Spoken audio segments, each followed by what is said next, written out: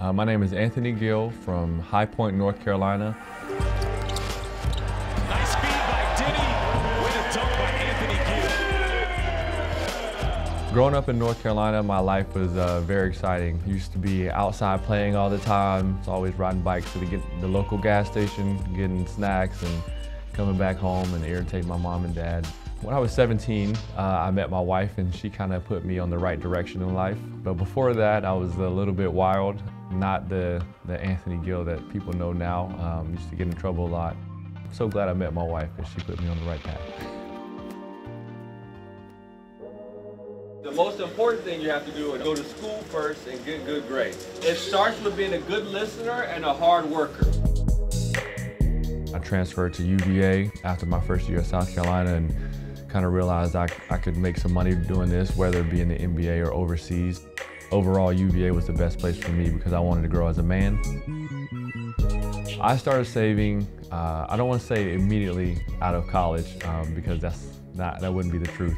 My wife and I, we made a really silly purchase that is still with us to this day. Our dog, Remy. She's a French bulldog, and we had zero money at the time, and it was not financially smart because it was pretty much all of the money that we had. I would say after that, we started being a little bit smarter with our money. No-look dime by Barton to Anthony Gill, two hands. First ever job, my dad was a manager at a restaurant called 𝗙𝗢𝗟𝗡𝗧, and he used to pay me $10 a day, a whole day. Now that I think about it, you know, I definitely should have got paid more.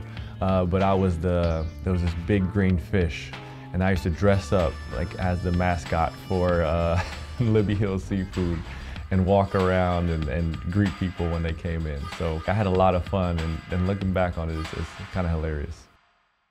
Congratulations, Anthony Gill, on being named the 2021-22 Washington Wizards E.B. Henderson Award winner.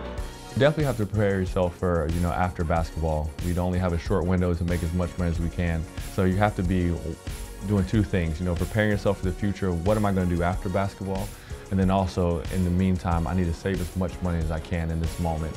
So you kind of have to prepare yourself mentally and remind yourself every day, hey, this is not going to continue to happen for the rest of your life. 1, 2, 3.